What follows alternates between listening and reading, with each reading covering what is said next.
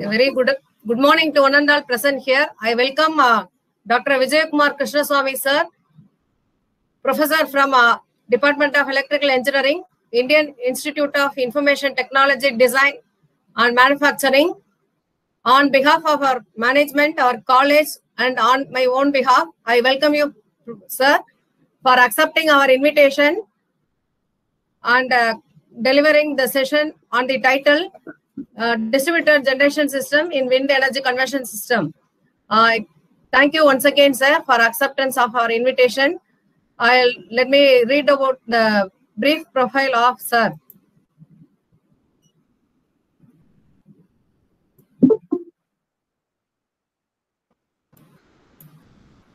Sir has completed BE, EEE in CIT Coimbatore in the year 2002 to 2006, ME, MTech Power System from NIT Trichy 2009, PhD in Electrical Engineering, NIT Trichy for the year 2012. His area of interest, electronics engineering, power electronics, embedded system, instrumentation and control, research interest, power electronics, home energy management system, smart grid, Internet of Things, application of machine learning and artificial intelligence to energy system, embedded controllers, industrial electronics, renewable energy systems. He has got so many awards and recognitions. Visiting professor for research given by University of Saskatchewan, Canada for the year 2017. He has got IEA Young Engineer Award for the excellence in the field of electrical engineering for the year 2017. Shastri Indo-Canadian Fellow for research collaboration given by Shastri Indo-Canadian Institute in the year, that is CIDA and MHRD, year 2017. Visiting researcher, research given by Alexander University, Germany, Young Faculty Fellowship Award, Government of India, 2016, Young Scientist Award for Startup Research Grant given by SUB DST in the year 2015, Power System Award, PPSA 2014 for his doctoral thesis and listed top 10 among all IITs and NITs in the year 2014, selected for Canadian Commonwealth Research Fellowship in University of Canada for the year 2013, postdoctoral fellowship from Nanyang Technological University, Singapore for the year 2012, MHRD fellowship for PhD from Ministry of Human Resource Development in the year 2009, GATE scholarship for MTech course, MHRD in the year 2007. Work experience, Assistant Professor in Electrical Engineering, Malavia National Institute of Technology, Jaipur. Visiting Professor in the University in Canada, 2017. Adjunct Assistant Professor in National Center for Disaster Management and Mitigation at Malavia NIT, Jaipur for the year 2014-16. Research Fellow in NIT Trichy. Postdoctoral Research Fellow in Nanyang Technological University, Singapore. Professional membership, IEEE, IET, IAENG, ISC, SIT, IE, ISTE. And he has served as a professional service, reviewer for SUB DST project proposal, reviewer for IEEE, IET, Elsewhere, Springer, journals and conferences. And he has done so many administrative work in the college in journal publication, more than 25 and journals and 25 conferences. I welcome you, Professor, once again for our STTP. I request you to hand over the session, sir. Kindly take the session, sir. Yeah, thank you, ma'am. Thanks for introduction and inviting me to deliver the lecture in this workshop. Today, and good morning to all the participants. It's my great pleasure to meet you all in this environment. I hope everyone is safe in this pandemic situation. It's my pleasure to share my knowledge in this workshop on the topic of power electronic controllers designed for wind energy conversion system. So when we talk about distributed generation, so there are various distributed generations in our we can say it's a microgrid or in our network. So one among that various distributed generation sources, the wind is dominant one. So as of today, among all the distributed generation sources, wind is contributing. Wind is a dominating one. We can say it's generating more power as compared to other distributed generation sources. So what's the distributed generation? First, we can discuss about the distributed generation. Then we move to the wind energy conversion system. So do you have any idea about that distributed generation? Why we call different sources as distributed generation sources? Anyone having any idea about it?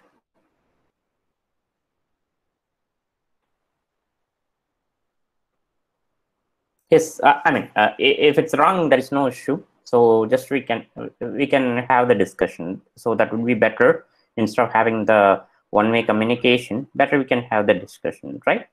So just you can tell me your views, then we can discuss it. No issue. So any idea about distributed generation?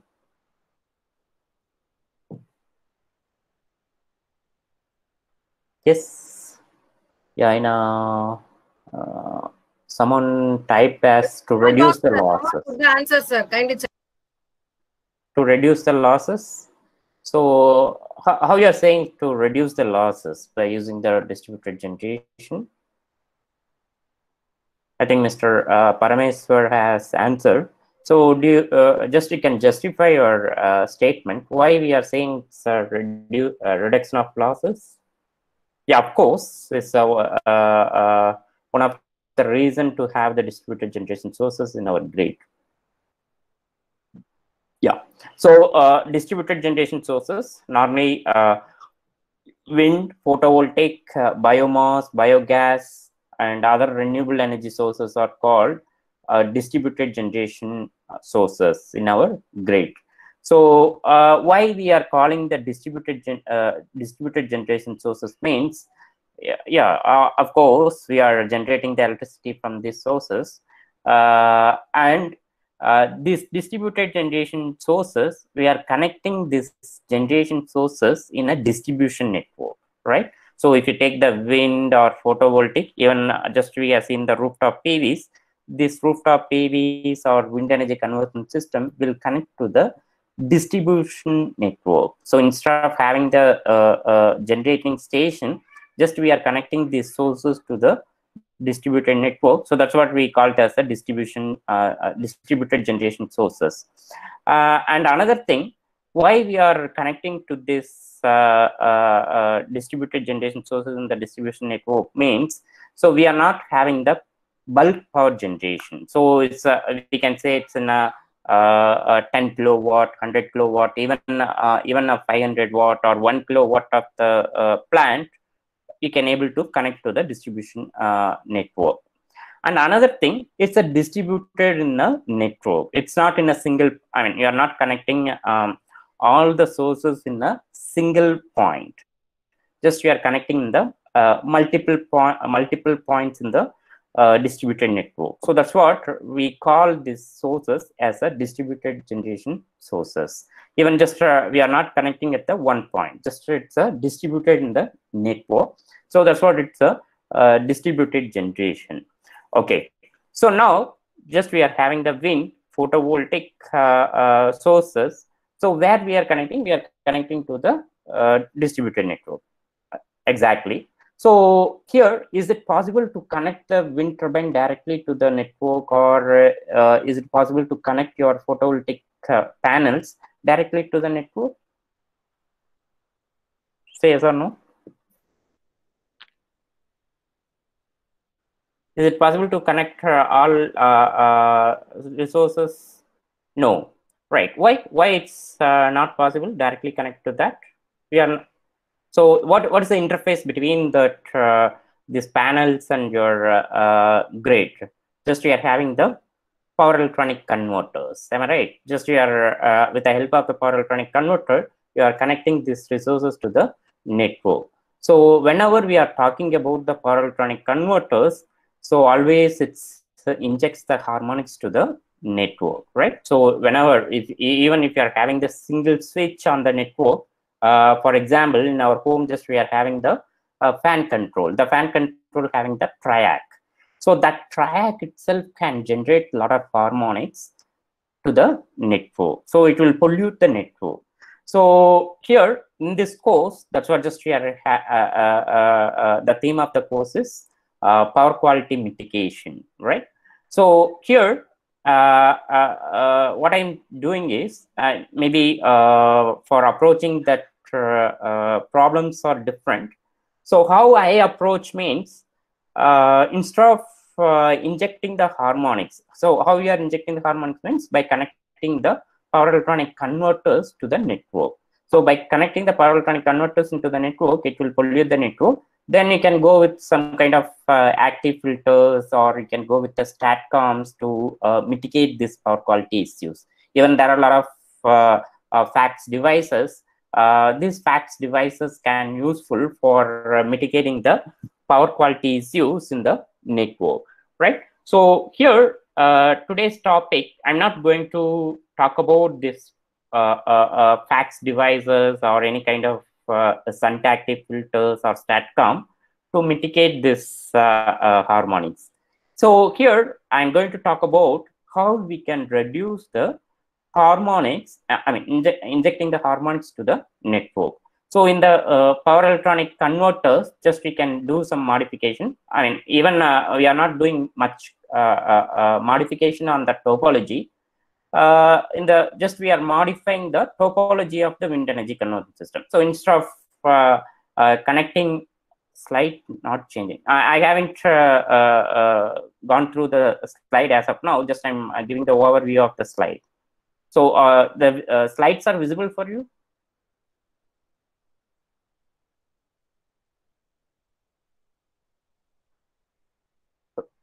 Is slides are visible or not? Yes. Okay then.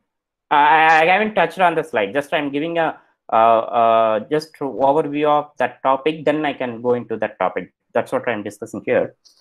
Here, instead of connecting the power electronic converters, just we are doing some modification on the system component level so that we can try to reduce the harmonics that will be injected into the grid. So that's what today we are going to discuss about some power electronic controllers for wind energy conversion system. Here, one more thing. When we talk about this power electronic converters, whether we are using for power quality issues, or we are using for reactive power compensation, or reducing the harmonic currents in the system, only the changes in the control strategy. Even the converters are saying, only just we are changing the control strategy, right? So here, once you know the basics of power electronic converters, then it will be easy for you to understand any concepts like StatCom or shunt active filter, or you can say it's a wind energy conversion system or solar photovoltaic systems. Here, first, in this today's topic, we are going to discuss about wind energy conversion system, power electronic controllers for wind energy conversion system. So first, we will touch upon the basics of wind. Then what are the generators we can choose for this wind turbines, and what are the power electronic converters it's available, and what is the importance of the power converters in this wind energy conversion system. So these are the topics we are going to cover in this today's session. So energy transformation. So just I will touch some basics why we are focusing much on that renewable energy system. Then I can move to the wind energy conversion system. So when we talk about the energy, even we can say even the countries any country's development is depending upon that their GDP. Even the GDP is depending upon the power demand of that country. So how much power demand is increasing in every year, so that shows the development of the country. So even if you take any country's power demand, electrical power demand, that can tell you the growth of that country or growth of that any state or nation, right? So the here that's what even the power demand is keep on increasing. Even they are come up with some kind of transformations that they are expecting on 2050. So in a 2050, they're expecting these points to focus on it. The main objective in the energy transformation is to reduce the carbon emissions. So just we are emitting a lot of gases from the conventional power plants, like thermal power plants. So that they are focusing to reduce by 70%. So that's what some major objective of this energy transformation. And another thing, by having this renewable energy sources, you can able to reduce the electricity cost. So that means just we are try to reduce the energy cost. So how we can reduce the energy cost means, nowadays just we are depending upon the power utilities. The power utilities, they are supplying the power to the consumers, and here the power will, I mean, if you are saying it's a conventional power plants, these conventional power plants depending upon the fossil fuels, like you can consider the coal, oil. So this coal and oil are importing from the other nations. So once the crude oil prices changes, even then the cost of even the generation cost will increase. So that generation cost again will shift into the consumers cost. So that will change, that will decide the tariff, electricity tariff. So again that cost will come to us as a consumers. So once if you are having that renewable energy sources, so just we need not to depending upon any kind of imported oil or coal. So the price can be fixed by our local government. So obviously the energy cost will reduce. So even do you have any idea what is the tariff? That means some bit happened for renewable energy sources like wind and photovoltaic. So even the companies are ready to give a power to the government for the 3 rupees. Even 2.84 or 2.72 something. That's the lowest bid in India. Even in that 3 rupees, they are supplying the power to the utilities. Then DISCOM, distributed companies, they will purchase and they will distribute to the consumers. So obviously, once you are having this distributed generation sources, or you can say it's a renewable power generation sources, obviously you can able to reduce the energy cost. Then next one is economic gain. Yeah, of course, if you are spending, the government is spending 1 rupee, then they can able to get back 3 to 7 rupees as a payoff for the each rupee spent. And here the next one is improved energy security. Yeah, whenever we are talking about the security, just we are depending upon some developed countries for importing the coal and oil.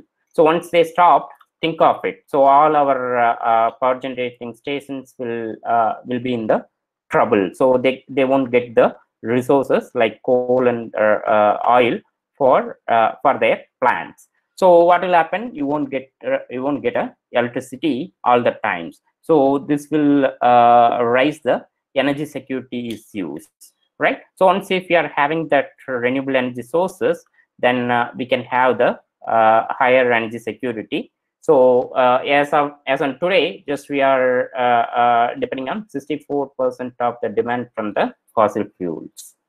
So then when we come into that energy access, so energy access means in India, if you are considering almost 4 to 5% of the villages are not connected with the electrical grid.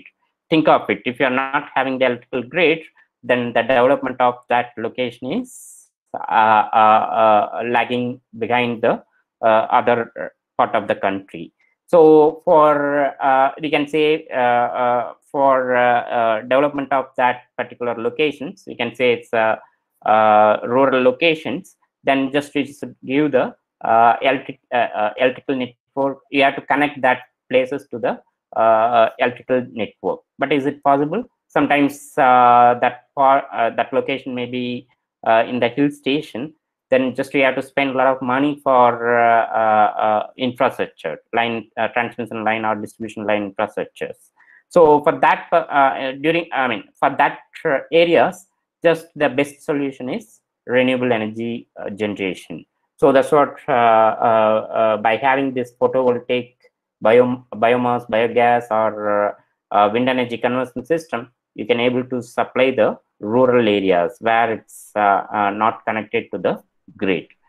Of course, by having this, we can have some socioeconomic perspective by having the energy transformation. So once you are creating these sources, then obviously you can able to create the lot of job opportunities for the people. So socioeconomic point of view also it will be good. So this is a renewable energy estimation by 2050. So this is a worldwide. This is a worldwide demand. So if you look at it in 2016, almost we are having the 25,000 terawatt hour per year. So that going to increase in 2050. It's around 55,000 terawatt hour per year. So in that, if you look at that, in nowadays the renewables are contributed less, but in 2050 they are expecting that the renewables will contribute more than 50% in the generation mix. So that's what they are expecting it. In that renewables itself, we can fabricate. Then if you look at it in 2050, almost we can say 1/3 of the power is generated from the wind energy conversion system. So at the same time, more than the wind, the photovoltaic power generation is going to contribute more than the wind energy conversion system. So here the wind will contribute around 6,000 gigawatt.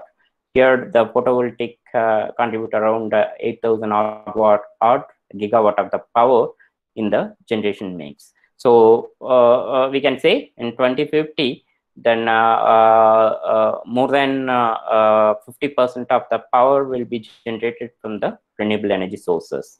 So among these variable renewable energy sources, wind and photovoltaic dominate in this generation. So here just we are going to concentrate on the wind energy conversion system. So from the beginning, if you look at it, so in 1982, we had the first wind turbine with a capacity of 22 kilowatt. So even as a single turbine able to generate 22 kilowatt of the power in 1982. And in 2001, if you look at it, the single wind turbine capacity increases to 1 megawatt range. So for reaching the 1 megawatt of the single turbine, it takes 20 years to develop. So in 2008, if you look at it, the total power generation capacity of wind power is 100 gigawatt. In 2008, just we have reached the power capacity of 100 gigawatt from the wind. So within that decade, even if you look at the 2018, so just we are generating the power from the wind is 564 gigawatt. So almost we can say 600 gigawatt of the power is generated from the wind alone in the worldwide. So and even if you look at the development in 2019, recently we are having the single turbine capacity of 10 megawatt. 10 megawatt single turbine capacity we are having. we are having commercially. So that's a development it happened in the wind industry. Okay, this is the roadmap for wind energy conversion system, and this will give some of the statistical data. So if you look at that wind power in the total generation mix, I mean, again, consider the 2018 as a current period. Almost we are getting the 6% of the power is generated from the wind power. So in 2050, they are planning to increase 1/3 of the power generation from the wind. So here in a wind energy conversion system, you are having two types. One is onshore and offshore wind turbines. So in onshore wind turbines, I mean, onshore means just we can look at the, I mean, you may look at the turbines that on our areas, like in Tamil Nadu, you can able to find in that places, Coimbatore and Nagarkoil areas, there are a lot of wind turbines. So these are onshore wind turbines. So if you are having the seashore, if you are having the wind turbines on the seashore or on the sea, so that will be called as offshore wind turbines. But in India, just offshore wind turbines are very less as compared to onshore wind turbines, because just we are having the huge amount of lands. So that's what people have preferred to go with onshore wind turbines. But nowadays, if you look at that land cost, it increased multiple times as compared to the case of 2000s. So that's what nowadays people are thinking about the offshore wind turbines. So even as of now, currently, if you are looking at just we are having the 5,000 odd gigawatt of the power is generated from the onshore wind turbines as compared to the offshore wind turbines. Offshore wind turbines contribute only 23 gigawatt of the power. So even if you look at the deployment of the new turbines, it's every year it's keep on increasing. So that's what just I want to show it here. Even every year they are increasing the capacity. When we come into that India, so in India, for renewable energy market, if you look at it, as of 2019, we are having 87 gigawatt of the power from the renewable energy. It's not only from wind, it's a mixture of other resources also. So almost we are having 87 gigawatt of the power is generated from the renewable energy sources. So that it's going to increase to 175 gigawatt of the power by 2022. So even in India, just we are having the separate ministry for renewable energy. There is Ministry of New Renewable Energies, MNRE, Ministry of New Renewable Energy. So just they will provide the guidelines and policies. We can say so. They are developing the regulations also. So almost they are forecasting that by 2022 they can able to achieve 175 gigawatt of the power generation from the renewable energy sources. So when we come to the sector composition, installed capacity, that means as of today, the installed capacity, if you look at it, from the wind, they are able to generate the 37.67 gigawatt, and from the photovoltaic and solar, almost they are having the 34 gigawatt. So even today's point of view, the wind is contributing more than the any other renewable energy sources. So that's what I want to claim here. Even for next 5, if you consider the next 5 years, this solar photovoltaic will increase multiple times as compared to wind. So what's the reason? Do you have any reason why we are focusing much on photovoltaic system nowadays as compared to other renewable energy sources? Any idea?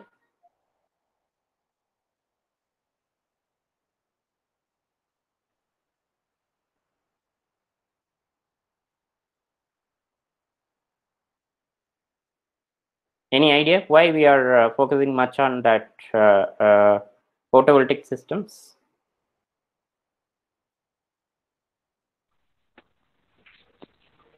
Sir, India is blessed with solar energy, sir. We are having a lot Yeah, of of course. solar Just we are energy. having a lot of resources, right? Yeah. Yes, sir. One is that, and I think technology is maturing in the photovoltaic area, no. sir. Technology-wise, if you are speaking, in a wind, just we are having a lot of advanced technology. We can say the wind is having the mature technology. Sir, there is a lot of scope in material. What is being used for as a solar cell? Yeah, of course. Nowadays, the price of this silicon and all is coming down, so that's what huge scope. Even if you are talking about the wind turbine, also just we are having a lot of materials for rotor blades and tower, even for generator side. They are working on it. Yeah, I'll come to the point. So as compared to the wind energy conversion system, the solar photovoltaic having the stationary parts, right? If you consider the wind energy conversion system, it's a rotational part. Just we are having the generator, wind turbine and all. But when we discuss about the photovoltaic system, just we are having the stationary parts. We can say it's a panels, it's a stationary. So if you are having the rotational parts, always having the stability issues. So only you can able to generate the power more than we can say it's a more than 10 kilowatt or 5 kilowatt. But with the photovoltaic, you can able to utilize that photovoltaic panels for milliwatt level, even in your gadgets or in your home appliances, you can embed it, right? So even a watch, we may have the panels. Even calculators, we can able to find the photovoltaic panels, right? So even you can able to generate the power from milliwatt to megawatt. But in a wind, you can at least you can have the kilowatt range. So that's the reason they're focusing much potential in the photovoltaic system as compared to the wind. So that's what nowadays they are investing so much in the photovoltaic system. So when we come into the biopower and small hydro, it's almost giving 10 odd gigawatt of the power to the renewable power generation. So even it's a key trends. If you look at it, in every year, it's keep on increasing. At the same time, the government's also nowadays focusing much on renewable energy systems. So in that, there are a lot of initiatives. You can say it's wind PV hybrid systems, solar parks. Even Adani and all, they are having 500 odd megawatt of the plants in the country. They are having like a solar power plants. More than 500 megawatt of the power is generating from the single plant. At the same time, the government also it's motivate the people to go ahead with the rooftop photovoltaic systems, right? So these are the initiatives by the government. So when we come into the wind energy conversion system, just we are having the wind turbines. So there are two types of wind turbines here. One is vertical axis wind turbine and horizontal axis wind turbine. So earlier days, they have come up with a vertical axis wind turbine. So even they are having the higher starting torque, but in the mechanical stability point of view, these vertical axis wind turbines are not suitable for the power generation. So that's what they have moved to the horizontal axis wind turbine. So in a horizontal axis wind turbine, you're having the rotor on the tower. So depending upon the rotor area, so we'll say the rotor area is depending upon the length of the blade. Are you able to see my cursor? Because just I put in the PDF as a presenter, so I could not able to use the pointer here. So my cursor is visible to you? Yes? No. Oh, cursor is not visible. Yeah, it's visible, sir, right now. Okay, it's visible. And now just I'm moving. So you can able to see my cursor, right? Yes, sir. Okay, then sure. Sorry, So, everything is visible, sir. Your voice is also clear. okay, ma'am. Okay. So because now just I'm using this PDF first time because in my laptop I do not have that Microsoft PowerPoint. So that's what just I mean, if I'm using a Microsoft PowerPoint, I can use the pointer that's there. But here I'm using cursor, so that's what I want to confirm it. Okay, so here the rotor area depending upon the length of the blade. So just we can say if you are increasing the length of the blade, the area, rotor area also will increase. Once the rotor area increases, the power generation, or you can say the energy captured by the wind turbine also will increase. So normally, just we can say commercially, this horizontal axis wind turbines are used for power generation. So these are the different components which is available in the horizontal axis wind turbine. Just I can start from the rotor. So if you look at this area, so this area consists of rotor blades. So rotor blades, these rotor blades is connected with the hub, right? Connected with the hub. So if you look at that rotors, that means the blades. So these blades are not flat. So the blade, if you look at the blades, it's a tilted. So how you can observe means even in our home, just we are having the ceiling fans. In a ceiling fans, the blades are not flat. I mean, if you observe it, it's like slightly tilted, right? Slightly it tilted. What's the reason? The reason is aerodynamic property, right? So once you are having that tilt angle on the blade, then only it will shut the air and give the breeze to you. The same way in the wind turbine also, your blades are tilted. Your blades are tilted so that it can able to extract the energy from the wind, right? So this angle, the blades is tilted, so that will be called as tilt angle. That will be called as tilt angle. By changing the angle of the blade, you can able to change the energy captured by the wind turbine, right? So that you have to know. And that, another thing, how many number of blades you have seen in the wind turbine? Normally we can able to see 3 blade systems, right? 3 blade systems. So they will go with the odd number of blades. Why they are going with the odd number of blades means, if you look at that, if you are having the even number of blades, I can consider a 2 blade system or 4 blade system. So what will happen if one blade on that top, it's in the straight, then another blade on the bottom, so that is behind this tower, am I right? So if one blade's on the top at one particular time, you can consider, so one blade is straight on the top, and in the bottom, if you look at that, that will be your in front of your tower. So what will happen during the wind condition at that particular at the particular time? So the top blade faces the high wind velocity, and the bottom blade will faces the low wind velocity. Why? Because on the back side of this blade, you are having the tower, right? So that will give the shade effect to the wind.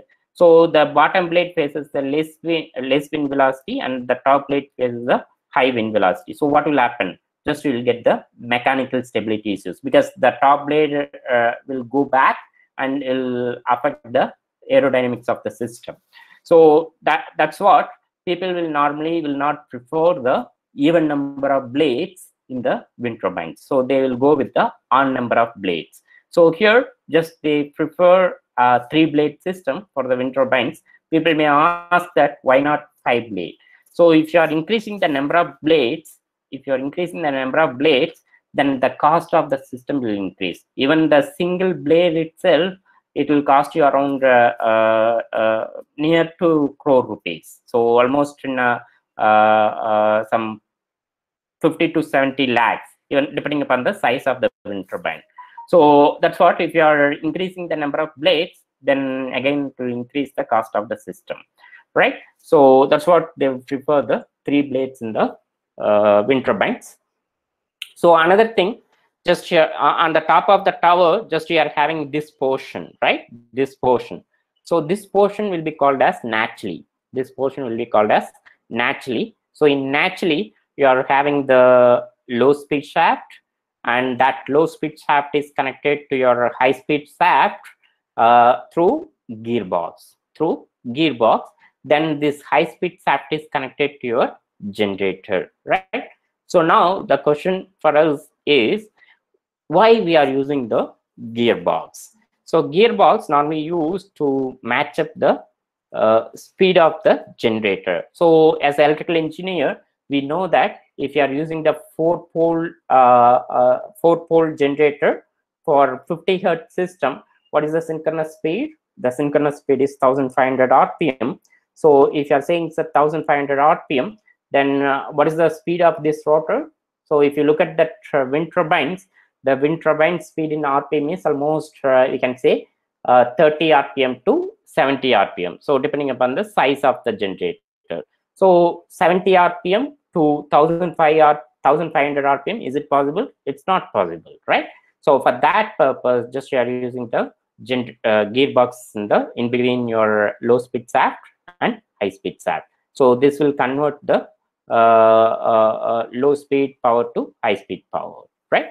Okay, so here in the high speed shaft, we are having the mechanical braking. So just you can have the brake shoes, and at the same time, if you look at it, this in the generator, just we are having some kind of controllers. So this controller is normally used for controlling the generator. So that we can take it as a power electronic controllers also.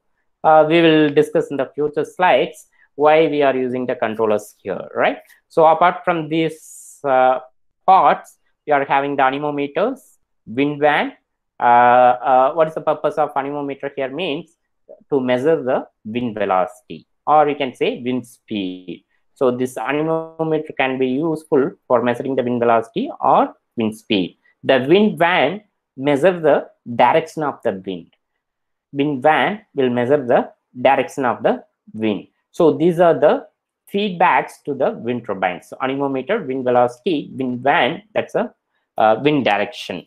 So here in nature, just we can say the wind direction will keep on change. So we cannot face this turbine in one direction. So depending upon the wind direction, you have to rotate this naturally. So for rotating this naturally, you must know the wind direction. So which direction the wind is coming. So depending upon the wind direction, the wind van feedback will be given to the yaw drive. So here just we are having one electrical drive.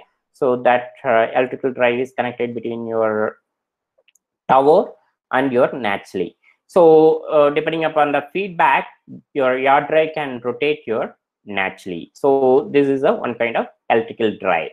So this will be helpful to rotate your naturally. So just think of it. You are having almost 2 to 5 tons of weight.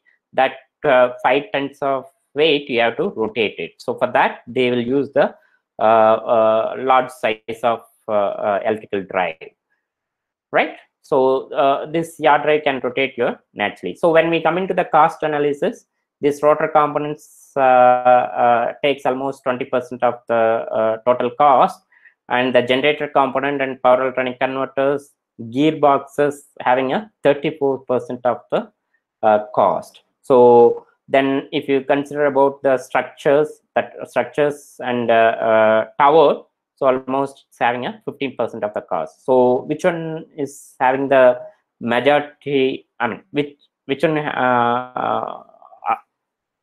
Take the major cost. It's a generator components.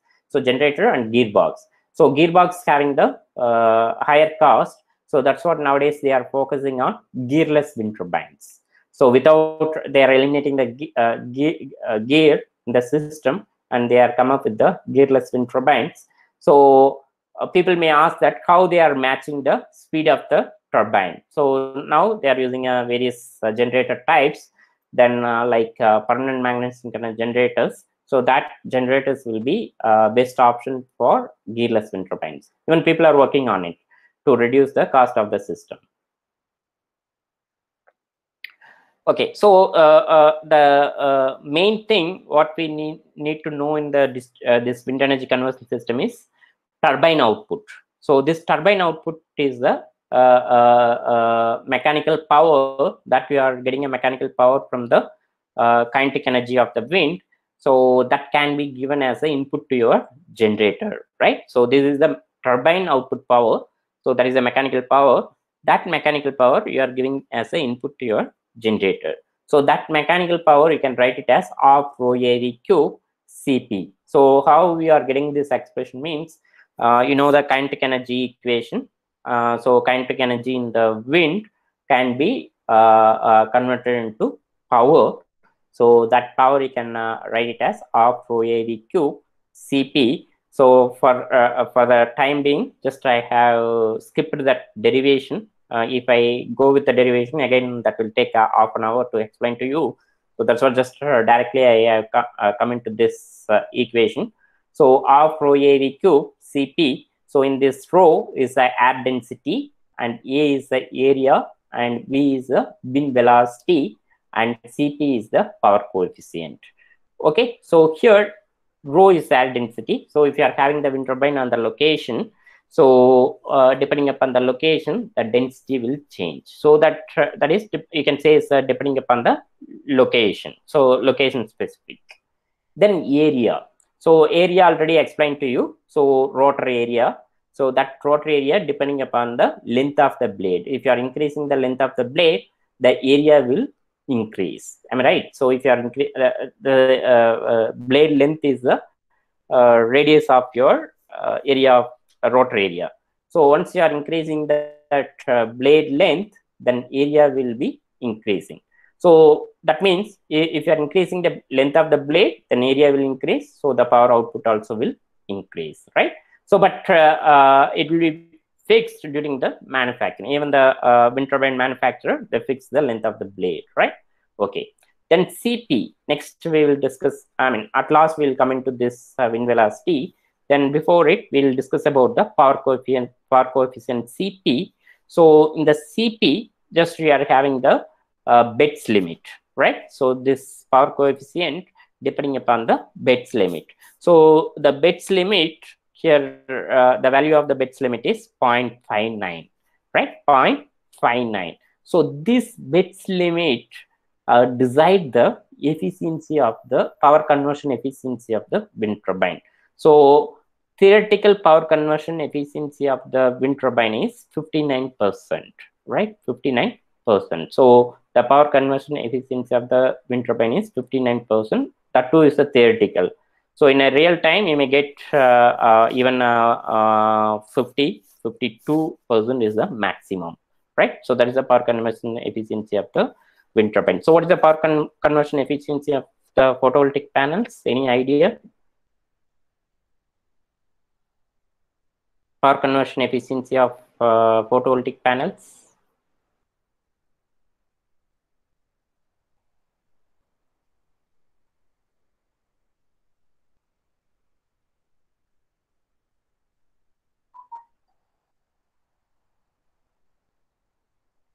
Okay.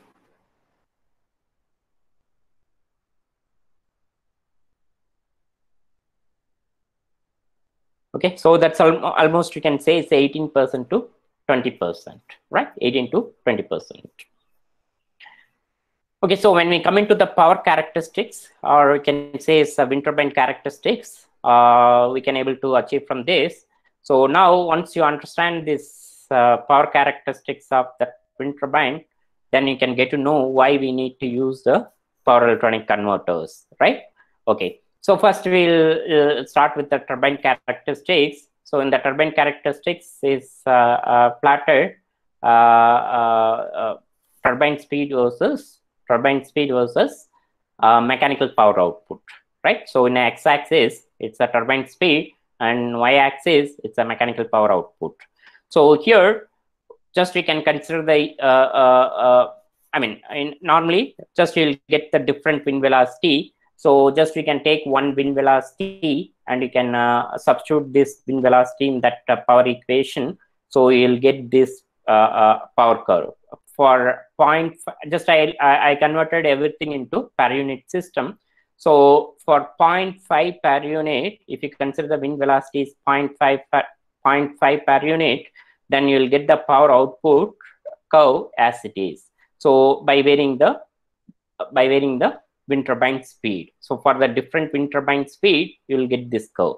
So 0.6 per unit, if you are having the 0.6 per unit as a wind velocity, then you will get this curve, right? So 0.7, this curve, 0.8, this curve, 0.9, this one, and 1, then you will get this curve. So these curves are for particular wind velocity. So now I can consider my wind velocity is 0.9 per unit. That means as of now, I consider that wind velocity is constant. But in a real time, wind velocity is not constant. But for my study here, for understanding this characteristic, I consider the wind velocity is constant. So at this wind velocity, 0.9 per unit wind velocity, just we can plot the power output curve. So this is the power output curve you will get depending upon the wind turbine speed. So I can consider at this wind velocity, 0.9 per unit wind velocity, my turbine speed is 1.2 per unit. My wind turbine speed is 1.2 per unit. So if my wind velocity is 0.9 per unit, that time my wind turbine speed is 1.2 per unit.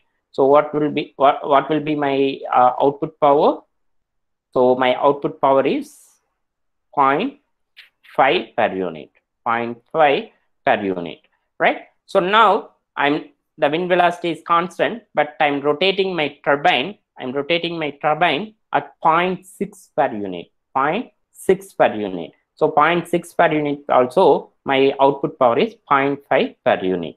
So instead of operating at 0.5 wind velocity and 1.2 wind velocity, I'm trying to rotate my wind turbine. I'm trying to rotate my wind turbine to reach 0.9 per unit. So at 0.9 per unit, my output power of the wind turbine is 0.7 almost. You can say it's a 0.75, right? So which speed, the wind turbine speed gives a maximum power output? My 0.9 per unit wind turbine speed will give the maximum power output at the 0.9 per unit wind velocity. So always I prefer to operate at this point. I prefer to operate at this point to extract the maximum power from the wind. So what I need to do for that, I have to change the wind turbine speed. So how will you change the wind turbine speed? Now that's a question. So how will you change the wind turbine speed? Do you have any idea? So because if I need to operate my turbine at this point, maximum power point, then I have to change the turbine speed. So how can I change the turbine speed in the wind turbine?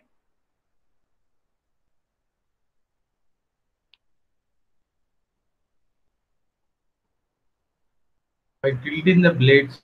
Yeah, someone saying is a pitch angle control by changing the angle of the blade. Exactly. So if you are, that's what earlier slide I have discussed.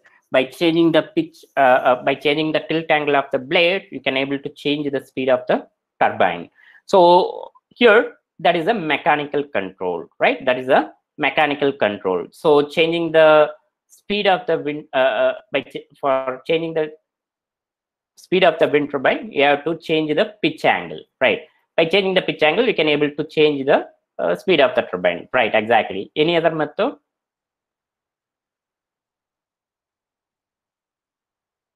So here, if you are using this pitch angle, then the problem is because your wind turbine is huge, so just we are having the huge inertia. So your response will be slower because of the high inertia. So that's what this method is called mechanical control. this method is called mechanical, the pitch angle control. That means by changing the tilt angle of the blade, you are changing the speed of the turbine. So that is a mechanical control. Normally, we will not prefer the mechanical control for the wind turbine system for implementing the maximum power point tracking. The reason is your wind turbine having the high inertia, so it will take time to give the response. So your response time is poor. So that's what we won't prefer. So what's the other idea? So indirectly, you are controlling the speed of the wind turbine. How you are indirectly controlling the speed of the wind turbine means with the wind turbine, what you are connecting the electrical machine. That's a generator, right? The generator is coupled with the wind turbine. So is that possible to change the speed of the machine? Possible to change the turbine speed, right? So indirectly, you are controlling the speed of the turbine by changing the speed of your electrical generator or electrical machine. So electrical machine is coupled with your turbine. So how you can change this control of the machine, control of the generator? Just you are having you should have the power electronic converters at the stator side. So once you are having the power electronic converter, by implementing the scalar control or vector control, you can say it's a field oriented control, you can able to change the speed of the machine. That's a kind of speed control in electrical drives. You may study about the electrical drive subject. So whatever the techniques they are using over there, you can use the same techniques to control the speed of your generator in the another two quadrants. So that can be useful for changing the turbine speed. Once you can able to change the turbine speed, then it's possible for you to implement the maximum power point tracking in the wind energy conversion system, right? So this is the maximum power point tracking in the wind turbines. So almost similar to your photovoltaic system. In a photovoltaic system also, just you are having the maximum power point tracking.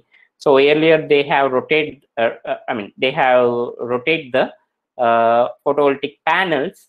That's what, if you have seen, they may incorporate the stepper motor in that structure.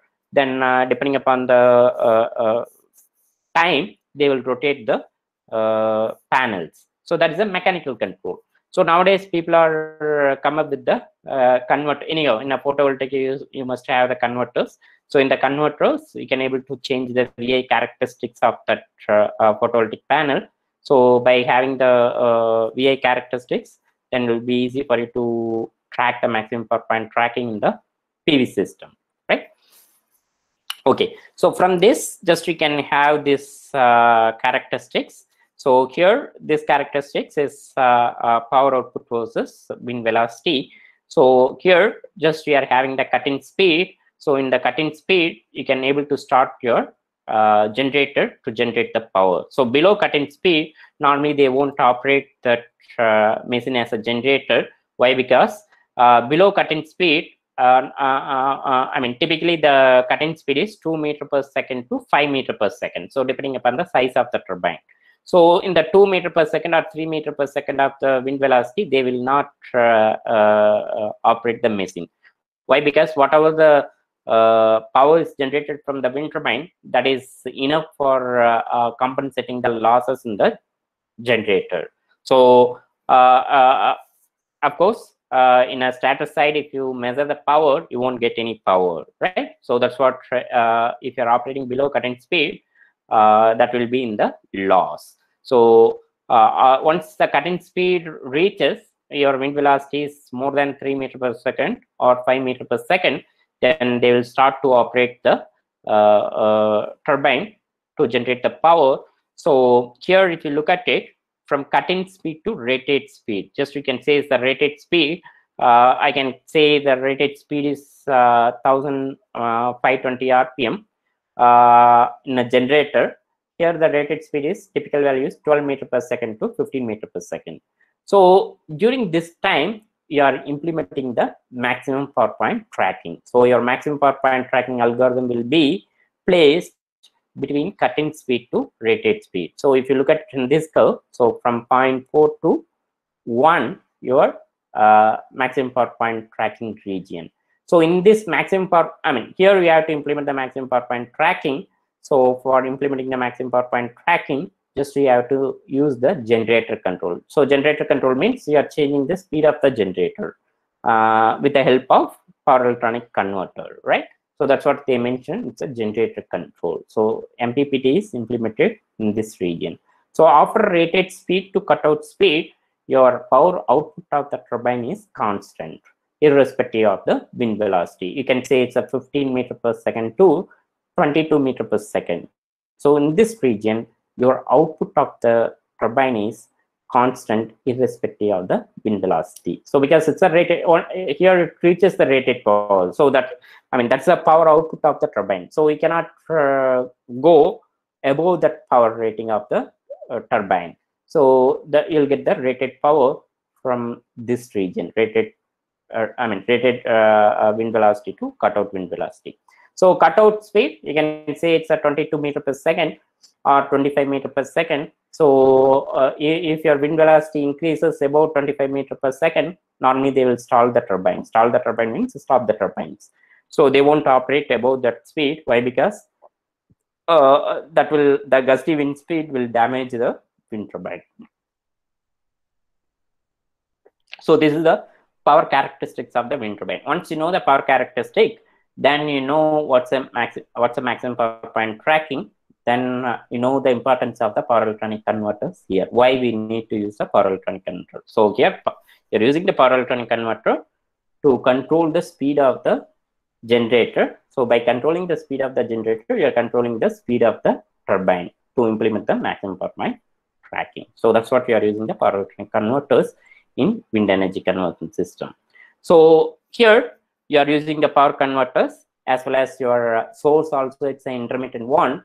So always it injects the harmonics to your grid, right? So for mitigating that harmonics, then you have to go with the different control techniques, or you can go with some fax devices at the distribution side, right?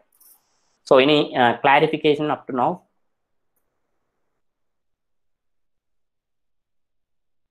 If you're having any doubt, please let me know in this slides.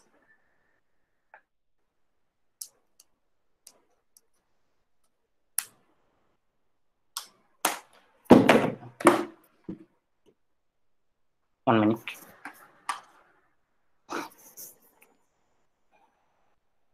Any clarification? No. Okay, then we move forward.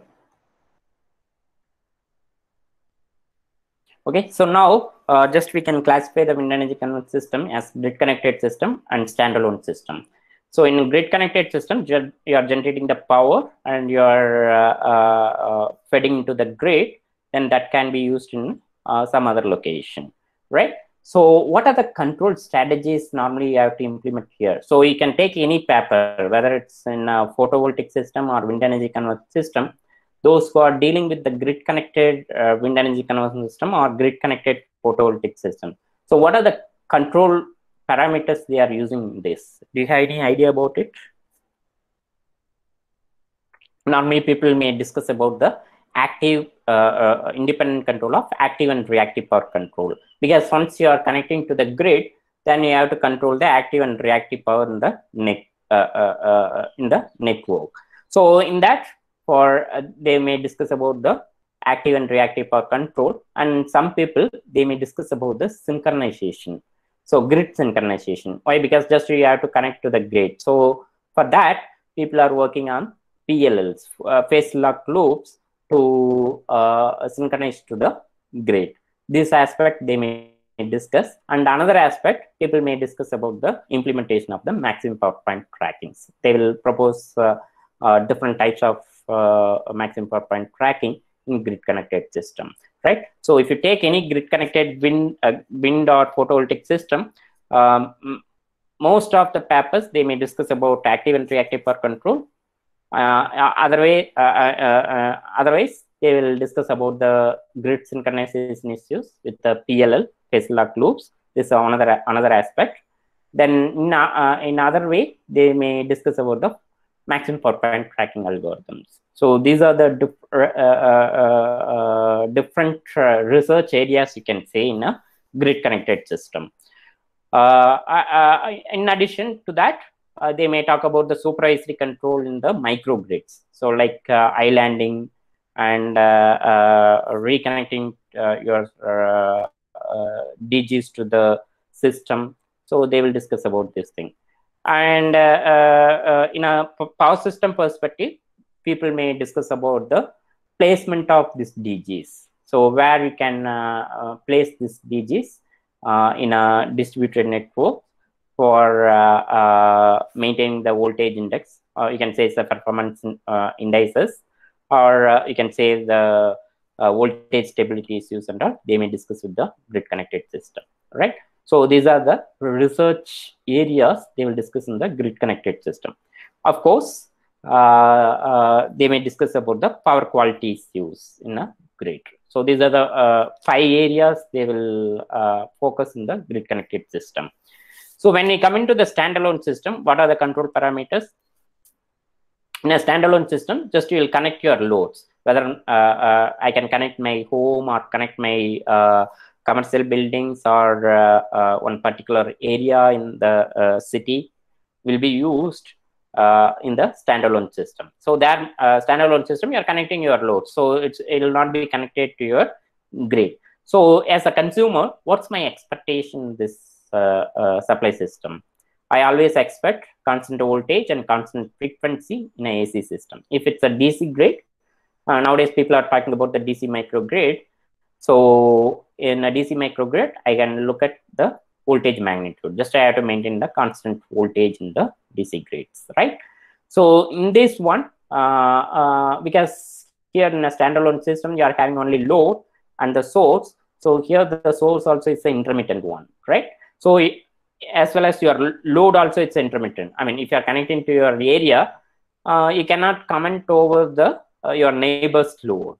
Sometimes they may switch on, switch off the loads. Even they will turn on ACs or turn on washing machines. The pattern may change. So in a load perspective also it's an intermittent one. And your source also intermittent one. Is it possible to match up this source and demand? Supply, or you can say it's a supply and demand. So in always when you talk about any system, electrical system, you always need to look at the power balance. So is it possible to have the power balance in this system? Even so source is intermittent one and your load also is intermittent one. So supply and demand both are intermittent one. So how we can resolve this issue? How you can solve this issue? The standalone systems, any idea?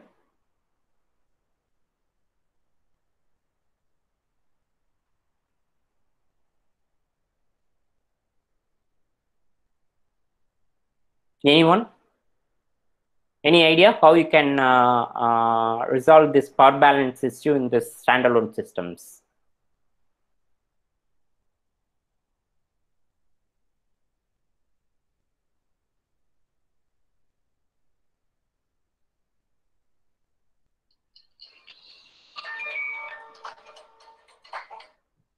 Yes. Troop control. Is it possible? Troop control, it's not possible. So because in a troop control, you can once your supply is more than the demand, then you can go with the troop control.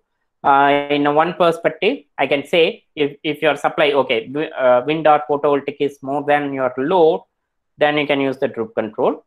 If my load is more than the supply, then you cannot able to compensate it. As Mr. Muralidhar said, you can integrate the energy storage systems, like you can integrate the battery, or you can integrate the ultra capacitor. Ultra capacitors can give the higher power density. If you need the high energy density, then you have to go with the battery storage systems. So once you are having the battery storage in this in the standalone systems, you can able to resolve this power balance issue, right? Yeah. So that's what people will talk much about the integration of the battery in the standalone system. Okay, so in the earlier, just we had discussed the different components in the wind turbine. Now we are going to discuss about various components in the wind energy conversion system. You can classify, as a mechanical power components and electrical power components. So here, the rotor, gearbox, even the generator also will be coming under the mechanical power component. Here, the rotor can be useful for power conversion because the rotor is converting the kinetic energy from the wind to mechanical power. So that's what it can be used for power conversion and control. So how you are controlling means by changing the pitch angle or tilt angle of the blade, you can able to control the turbine of control the speed of the turbine. So that I can say the rotor can be useful for power conversion and control purpose. The gearbox, so gearbox is useful for transmitting the power. So that's what we can say is a power transmission. So here, if you look at it, I put as optional. Why? Because in a gearless wind turbines, normally they won't use the gearboxes. So here again, your generator and power converters, these two can be useful for converting the power. So this can be converting the mechanical power into electrical power.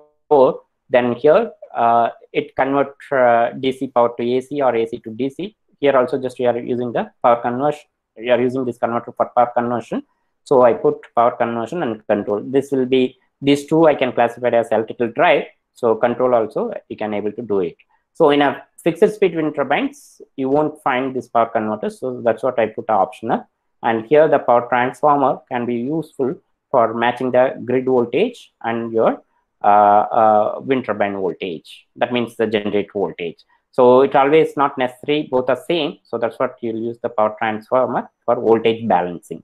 It's not only for voltage balancing, this power transformer will give the isolation between electrical isolation for grid as well as your system. So if any fault happen in the grid, that won't be transmitted to your system, or if any fault happen in the system, that won't be transmitted into your grid. So this transformer will give the voltage balancing as well as isolation.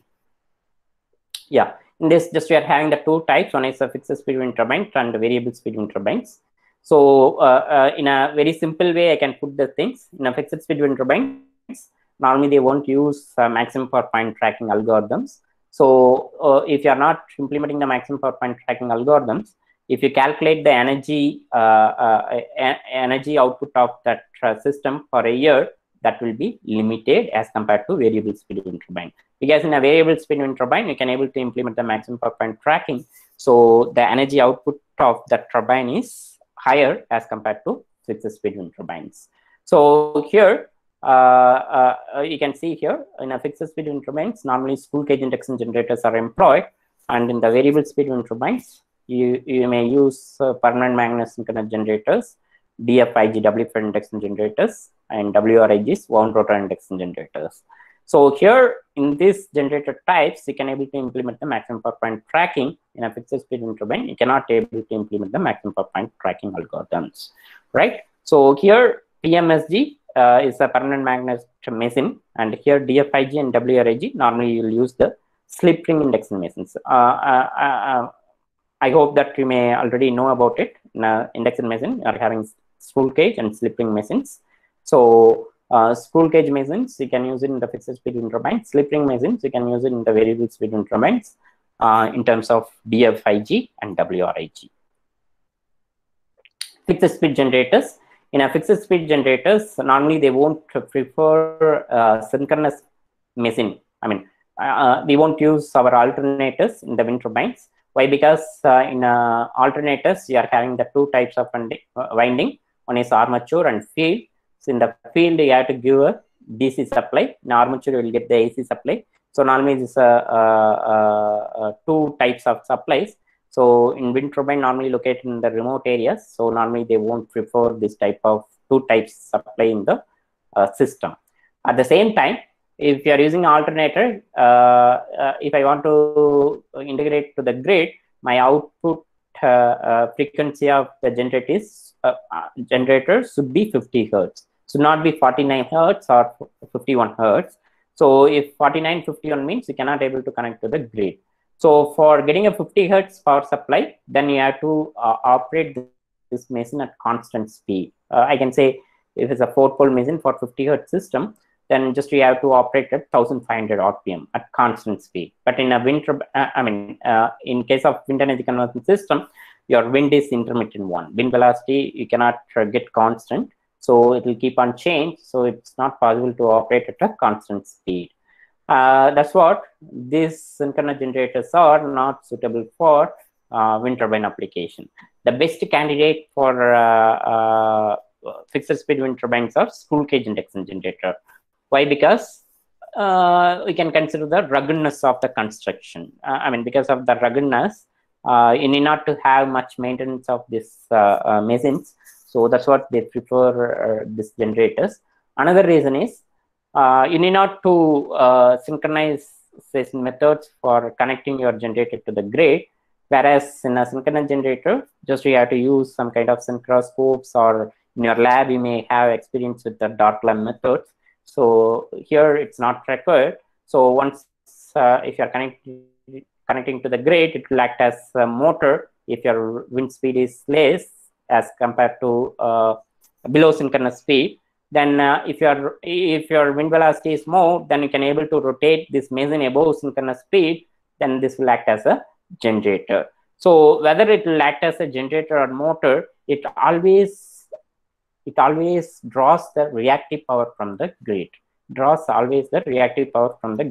So depending upon the motor or generator operation, it will inject the active power. If it's a generator, then your active power is from your generator to the grid. If it's act as a motor, then active power is from your grid to your machine, right? But if you calculate the reactive power, always the reactive power is taken from the grid to machine. So that's what this machine always operates in the lagging power factor operation. It always operates in the lagging power factor operation. So for that purpose, for maintaining the power factor at the point of common coupling, normally people prefer to connect the capacitor banks at the stator side, so that we can able to maintain the power factor at the point of common coupling, right? So here the major disadvantage of this fixed speed wind turbines is lag of MPPT technique. So the same self-induction machine, you can use it for supplying the standalone loads. So here, as I already told you, if you want to operate this machine as a motor or generator, you have to give a magnetizing current to the machine. That means reactive power to the machine. So if you connect to the standalone loads, you won't get any kind of reactive power source in the standalone loads. So that time it won't, you cannot get the voltage at the stator side. So for that purpose, you need to connect the capacitor banks at the stator side. So this excitation capacitors give the magnetizing current to build up the voltage in the stator side. So how the voltage is built up means by the help of the residual voltage in the machine. If you're, just you will have the residual voltage in the machine with the help of residual voltage and this excitation capacitor, you can get the voltage at the stator side, so that can be supplied to your standalone loads. The major problem with this topology is you cannot get the constant voltage and constant frequency at the load terminals.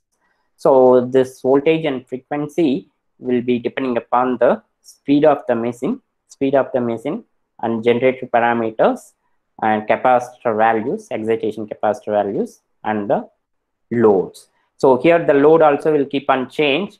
Even as I told, if you are supplying the standalone loads, if you are having only one load, you can say it's a constant load. But if you are supplying to your home or your buildings, then your load will keep on change. So everything will be depending. Everything will be cause the voltage magnitude and frequency of the stator side, right? So for maintaining the constant voltage and constant frequency, then again you have to use the power electronic converters in between, and you have to regulate the voltage at the load side. So here, when you can able to regulate the voltage and frequency means whenever your supply is more than the load. Please note it down. Whenever your supply is more than the load, you can able to control it. Even if your demand is more than the source, then you have to integrate the energy storage here. There are various types of variable speed generators. So here, permanent magnet synchronous generator and school cage induction generator, you can use it for variable speed wind turbine application. Here, if you look at these two topologies, permanent magnet synchronous generator and school cage induction generator, in this, the converter rating, if you calculate the converter ratings, these converter ratings are equal to the machine rating in both the cases. The converter ratings are equal to the machine ratings. What's the reason? Because whatever the power is generated here, that power should be channeled through this converter to the grid. All the power generated from here is fed into the grid through this power electronic converters. So that obviously the power converter rating must be equal or more than the machine rating. If I say it's a 1 megawatt, then your converter rating also 1 MVA. So if you are having 1 megawatt of school cage generator, the power rating of this converter is more than 1 MVA. So why means, why here more than the machine rating means, here the school cage induction generator always takes the reactive power from the source. So here it's not directly connected to the grid. Here just we are having the back-to-back converters. So this converter will provide the required reactive power to the machine. So that's what here you cannot use the diode bridge rectifier, but you have to use the bidirectional converter. That controlled rectifier you have to use. But in this case, in the PMSG machine, even here you can use diode bridge rectifier because this will not take any reactive power from any other source, because just you are having the permanent magnets in the machine itself. But here your school cage machine requires the reactive power, so always this rectifier will be the control rectifier, so that will give the reactive power to the machine, right? So in this case, grid synchronization is complex. Why? Because just we have to use the PLLs in the control strategy to take care of the synchronization. And here also, just we have to use the PLLs for synchronization. So in this both topologies, the independent control of active and reactive power is possible. So we can able to do the independent control of active and reactive power by using the field-oriented controls, right? So next we move to the two topologies. One is wound rotor induction generator, and another one is WF induction generators. In a wound rotor induction generators, if you look at it, in both the cases, we are using the slip ring machines. So these two are slip ring machines. So in a slip ring machines, the stator and rotor windings are accessible. So here the stator is connected to the grid, and in the rotor windings, just we are connecting the diode bridge rectifier and the DC to DC converter along with the fixed resistor. And here, if you look at that, the stator is connected to the grid, and the rotor windings, just we are connecting the back-to-back converters. In the rotor, we are connecting the back-to-back converters. So here in these two cases, wound rotor induction generator and WF induction generator, if you calculate the power converter ratings, this power converter ratings are 30% of the machine rating. Here also, these converter ratings are 30% of the machine rating. So why we are using 30% of the power converter rating in these two topologies? Do you have any idea? Already you know about this slip ring machines or in a school cage machines, right? So what's the reason we are using a 30%, I mean 1/3 of the converter rating we are using here, right? 1/3 of the converter rating of the machine. So what's the reason? Do you know the reason behind it? The reason is here in a school cage machine also, we know that in a rotor winding, we'll get the slip power. Just we will have the slip power. So the power output or power injecting to the rotor is in terms of slip, right? In terms of slip. So if I say it's a 30% slip, then just your rotor winding will handle only the 30% of the stator winding power, right? So that's what just here in a rotor winding, you have to deal with the slip powers. So slip power is only the 30% of your machine rating. So that's what here in both the cases you are using the 30% of the converter rating of the machine, right? So that's a beauty of it. If you are using the full, I mean the earlier cases, just you are using the full converter rating, right? So but here just your converter rating is only 30%. So think of the cost. The cost is very less. So just we have to use only 1/3, right? So that's a advantage of these two converter topologies. And here, when we come into this wound rotary induction generator, have you seen this topology anywhere? Yeah, of course. In your electrical drive, you may read that it's a rotor resistance control method of speed of the slip ring machines, right? Is the rotor resistance control method. So in a rotor resistance control method, just we are by varying the duty ratio of this DC to DC converter, you are changing the equivalent resistance of the rotor windings. You are changing the equivalent resistance of the rotor windings, right? So here, if you look at that, by changing the equivalent resistance of the rotor, then you can able to do the speed control, whether it's a motor or it's a generator. You can do it in both the operation, in a generation as well as in the motoring. So here, if you look at that, in a chopper, here it's a diode bridge rectifier. So all are uncontrolled switches, diodes. Here in a chopper, you will use only one single switch. Am I right?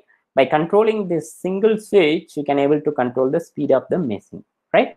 So controlling the single switch, it's a very easy one as compared to, I mean, if you are a power electronic engineer, you might aware of it. Instead of controlling the inverter, if you are having the chopper DC to DC converter, generating the pulses and all easy for DC to DC converters, right?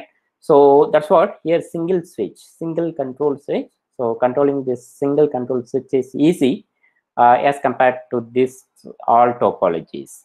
But here was a limitation. That limitation is that here you can able to use this topology for above synchronous speed only. Why? Because if your machine is rotating above synchronous speed, then only it will act as a generator, right? So if your speed is below synchronous speed, you cannot able to generate the power.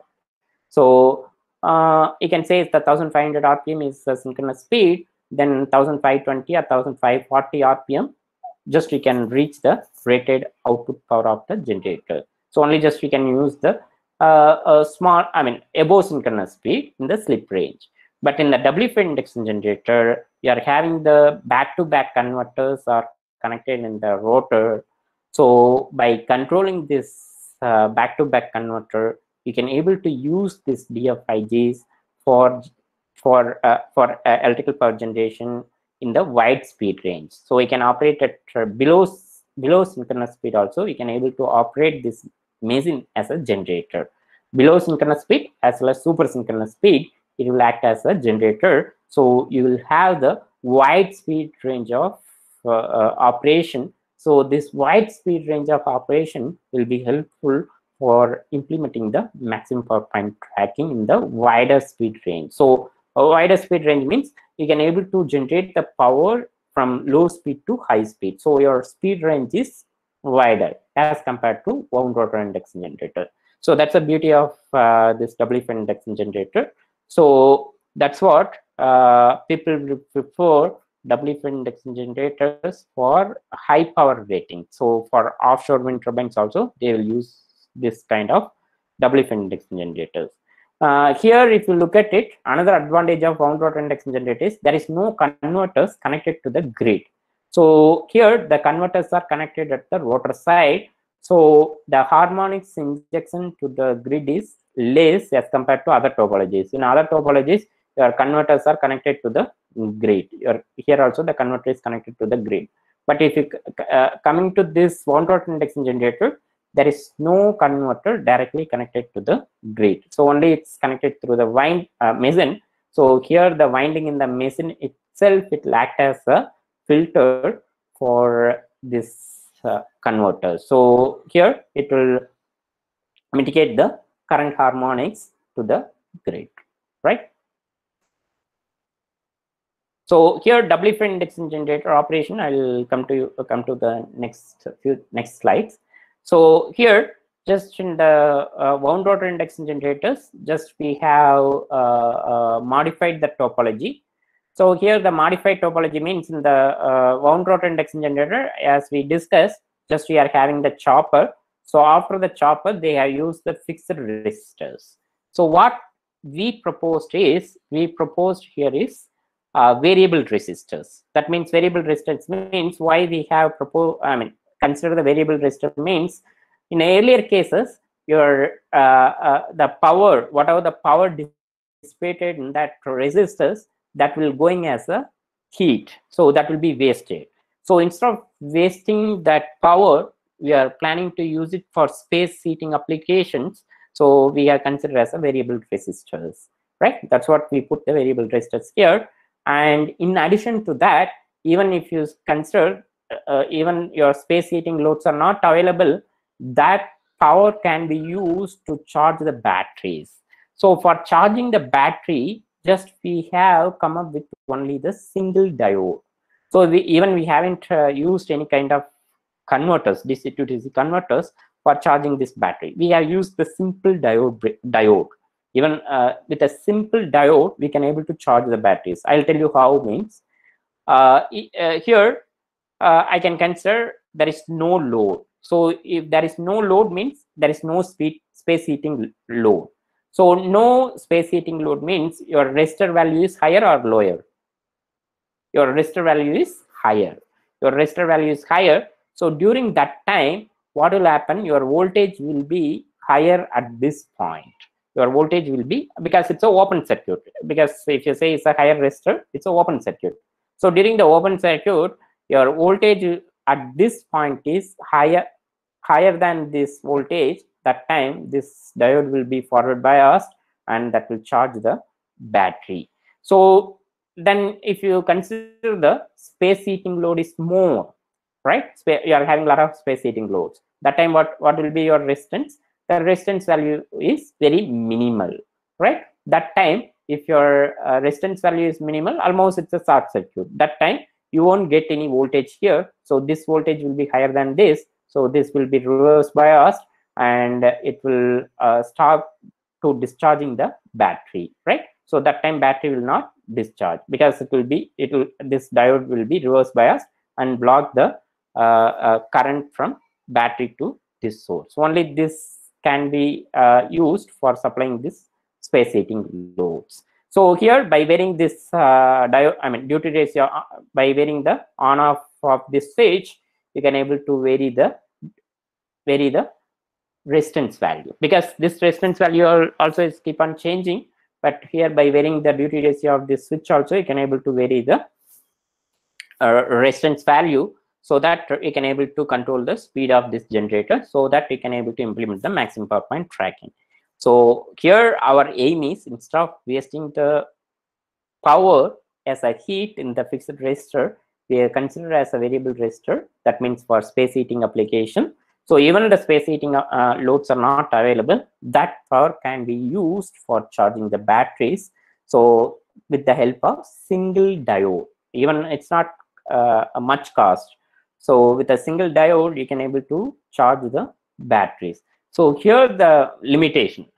You can take any system, engineering system, whatever the new system you are proposing, there will be some limitations. So in our system also, there will be limitations. What the limitation means, here, once the battery is fully charged, you are not having the battery management system here.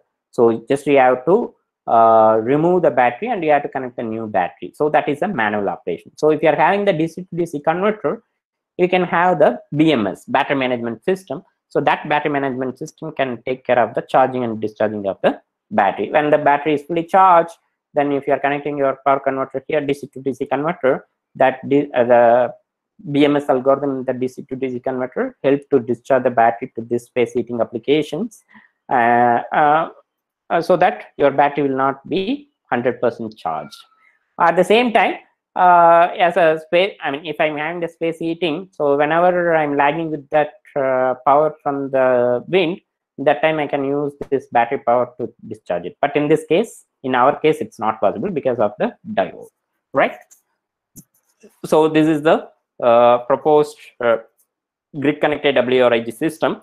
So in this, when we talk about that harmonics, so harmonics, again, I told you, as I already told in the previous slide, here the converters are connected in the rotor windings. So here there is no converter directly connected to the grid.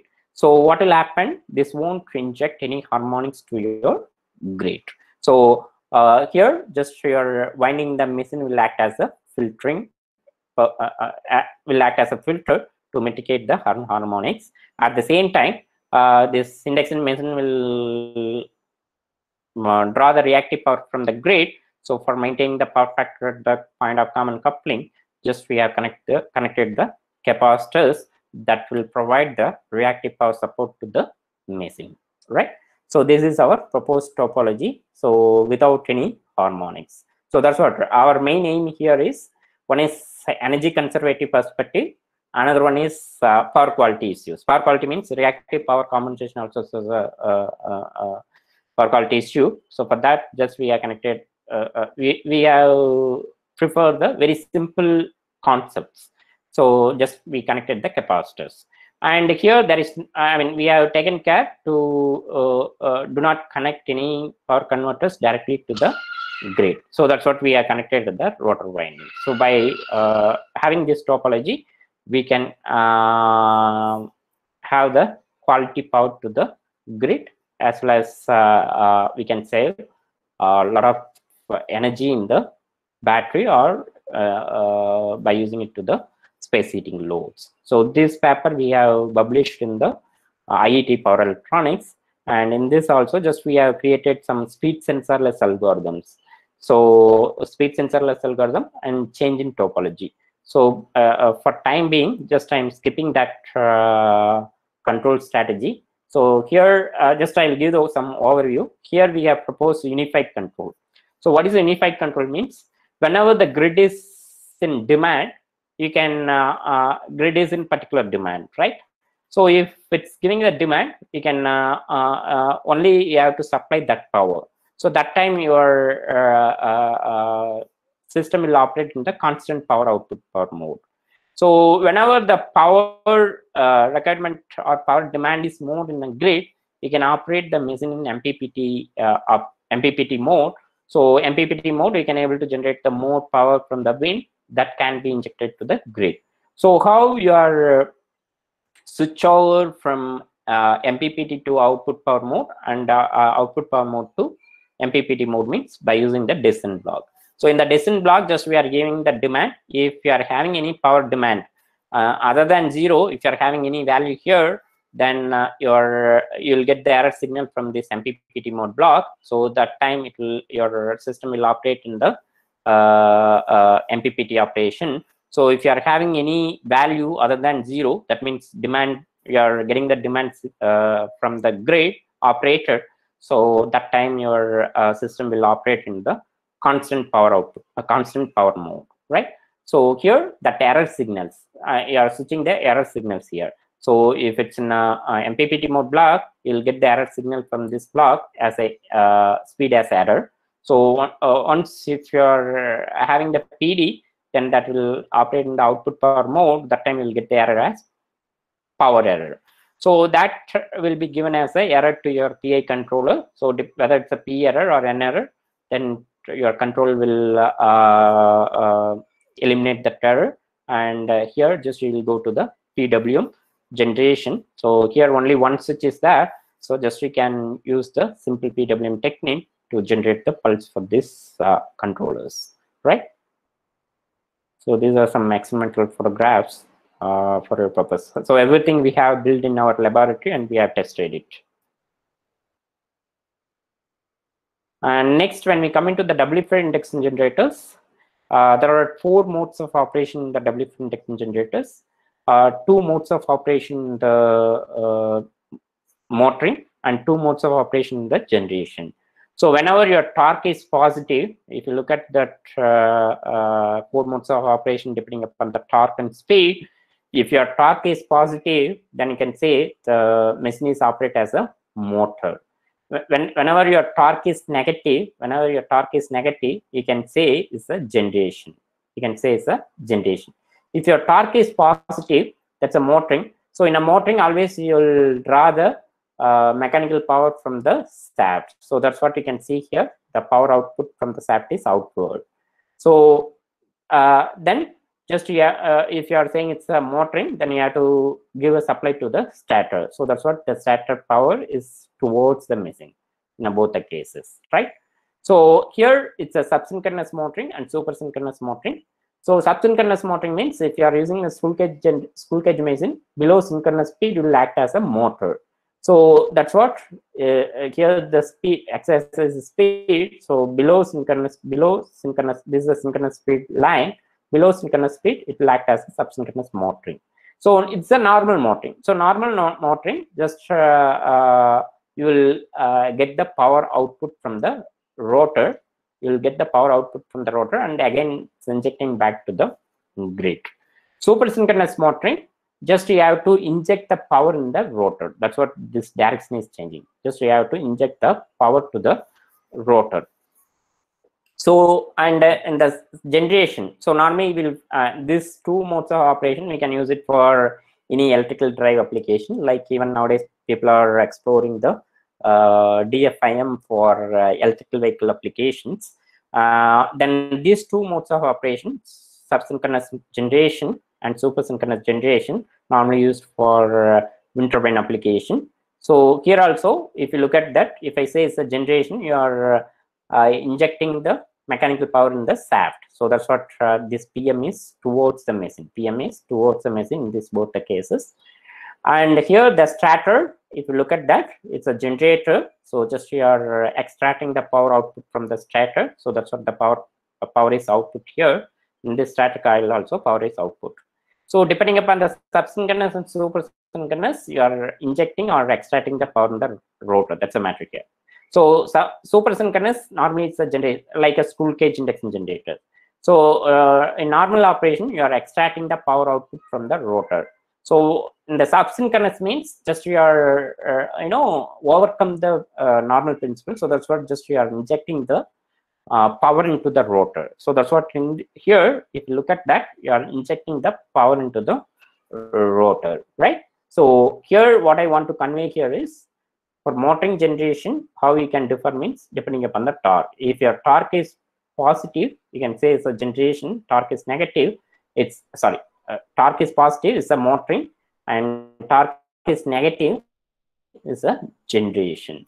So here, supersynchronous motoring and subsynchronous generation. So these two modes, if you look at these two modes, you are injecting the power into the rotor. You are injecting the power into the rotor. In subsynchronous motoring and supersynchronous generation, you are extracting the power from the stator. You are extracting the power from the rotor, right? PR. Here also PR. You are extracting the power from the rotor. So this is the modes of operation in the double equivalent induction generators. So here you are using a back-to-back converter at a rotor terminals for extracting the power from the rotor and injecting back to the grid, or you are drawing the power from the grid and injecting to the rotor. So this is, if you are considering the, now we are talking about the generation operation. So subsynchronous generation, supersynchronous generation. So in a subsynchronous generation, just you are drawing the power from the grid and injecting to the rotor. So supersynchronous generation, you are extracting the slip power from the rotor and injecting back to the grid. So this is the operation in the double fed induction generator, right? So here, what you are doing when you are injecting, just you are taking from the grid. When you are extracting from the rotor, you are feeding back to the grid. So what will happen here in the conventional? If you look at it, this converter is connected to the grid. So here, once the converter is connected to the grid, always injects the harmonics to the grid. So that's what we planned is, just we are planning to remove this converter from the grid points. So once you remove this converter, what will happen? So here, once you are injecting power to the rotor, you need some source. When you are extracting the power from the rotor, then you need some kind of load to dump it, right? So that's what this sending and receiving it doing it. So what we thought is, okay, we will remove this grid side converter and we can connect the battery storage here. If you are connecting the battery storage, it will act as a sink and source. So once you are connecting the battery, whenever the power required, to discharge the battery, whenever it's power available, you can use that power to charge the battery. So that's what we have removed, and we propose the new converter topology for W-fed induction generator.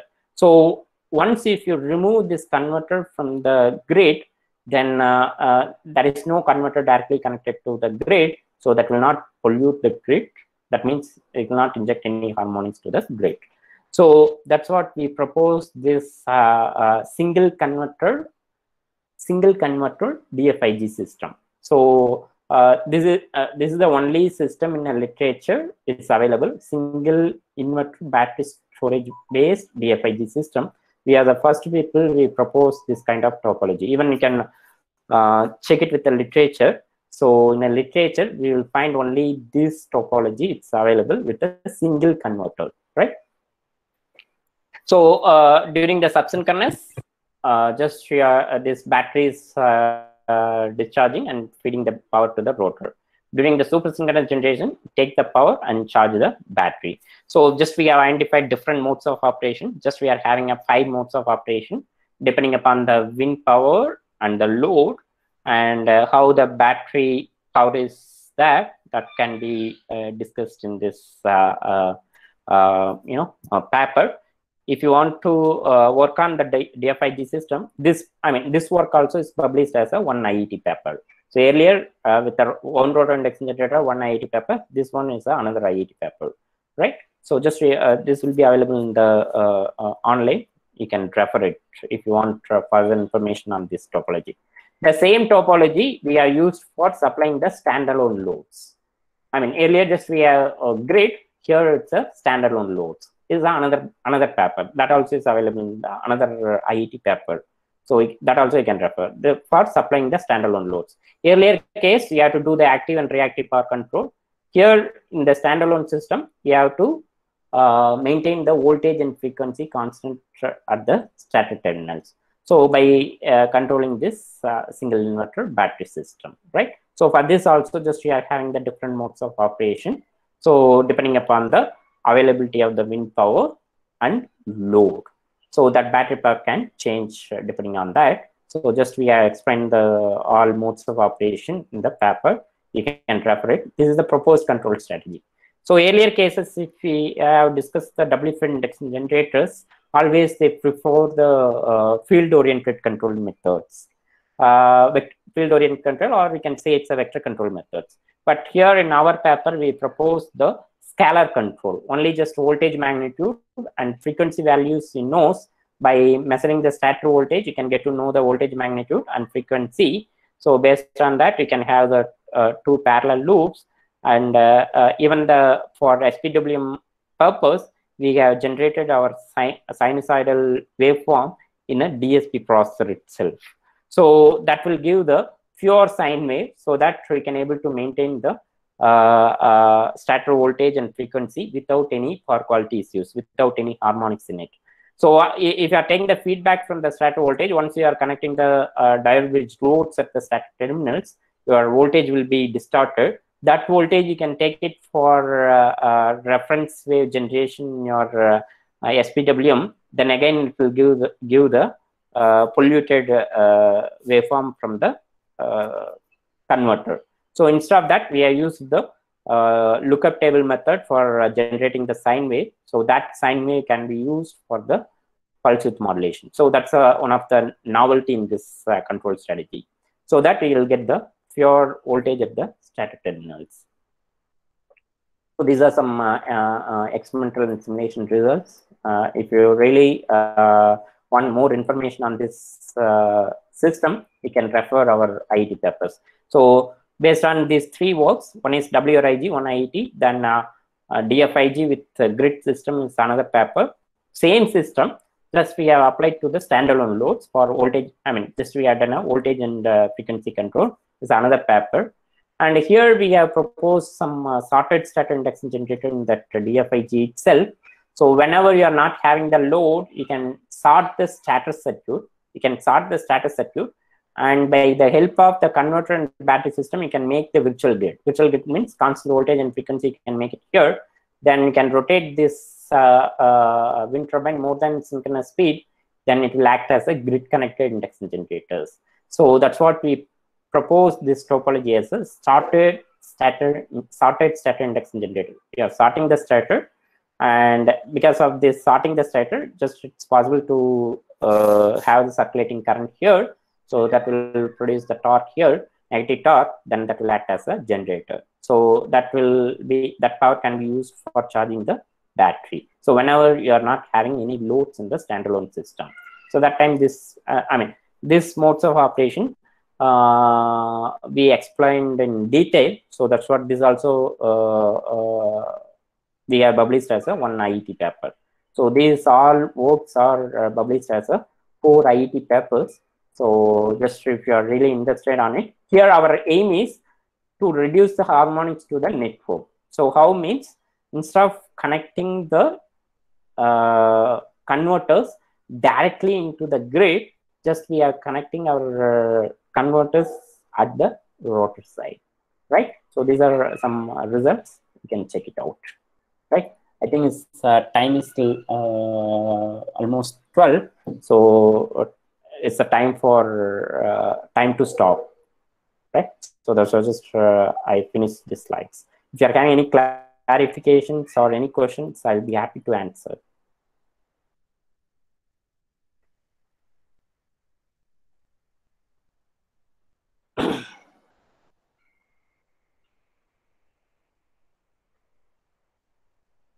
Any questions from the audience side? So I'll be happy to answer the queries if you have any doubt with this power electronic converter topologies or controllers for wind energy conversion systems.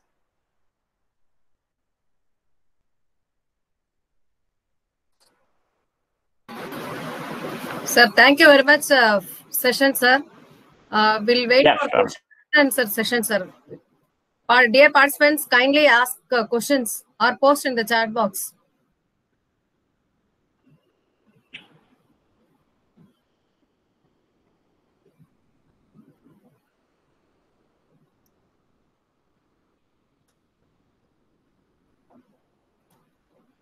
I would like to thank Dr. Vijayakumar sir for your sincere efforts in delivering the session, which is really enlightened for knowledge sharing in the area of wind energy conversion system and the power electronic converter, the battery charger you have explained. Thank you, sir, for spending your valuable time in your busy schedule. Thank you very much, sir. Sure. If any questions from the audience, no means I can quit from here.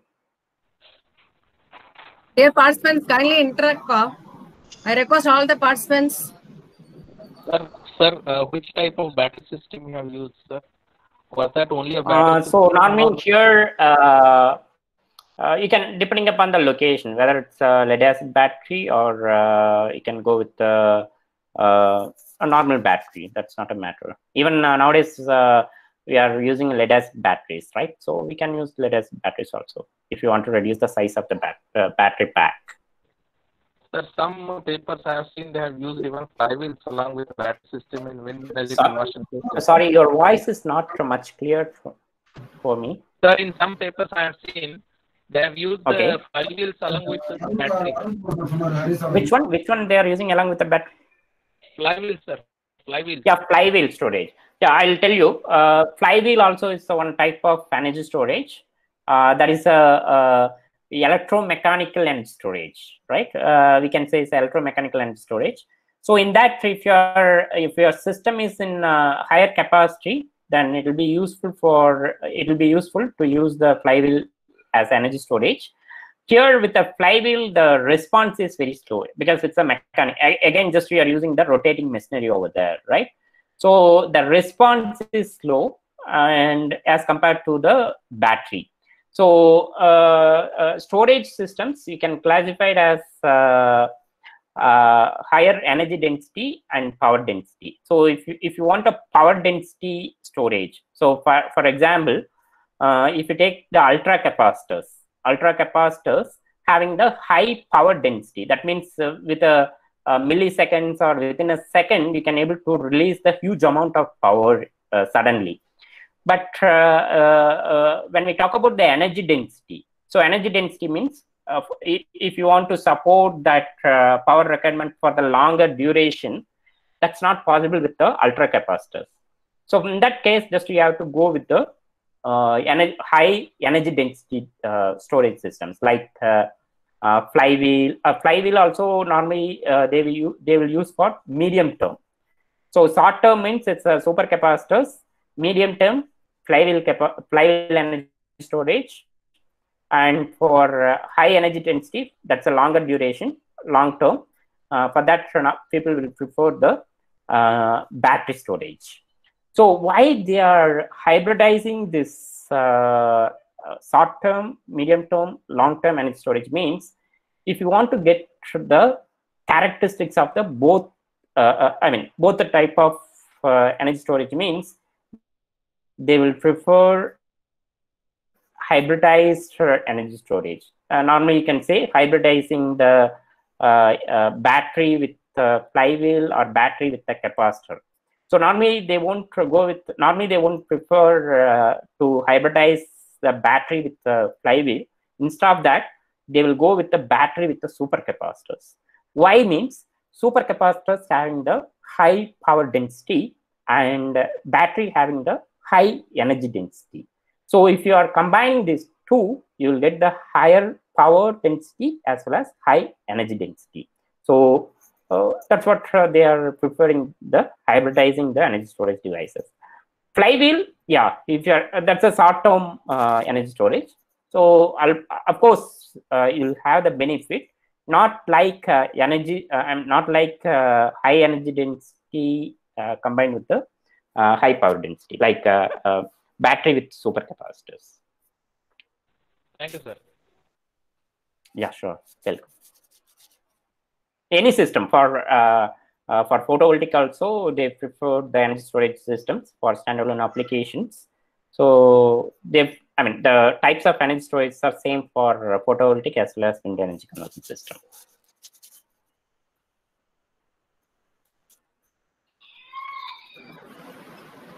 Sir, any other questions?